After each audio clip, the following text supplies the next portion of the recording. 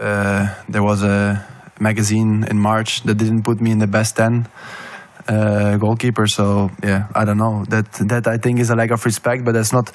I don't say they have to put me in number one. I don't mind. There's Alisson is a great goalkeeper. Mendy is great goalkeeper. Oblak, Ederson. There's really a lot of great goalkeepers. I don't say you have to put me number one, but that after a season like this, they don't put you in the number like in the first 10 is strange. And secondly, yesterday also I saw plenty of funny stuff coming out of England. So yeah, I guess it's to do with how I left Chelsea, but I think it's how it was. I won twice Premier League in England, and I don't think I ever get really recognized for it. And especially after my first year in Madrid, that was not great. A lot of people laughed with me, and now here I am as a winner. So it's a nice comeback.